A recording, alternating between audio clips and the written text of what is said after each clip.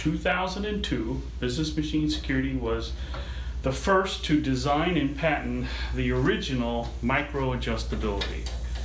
With these three knobs, you can adjust the projector very, very finely.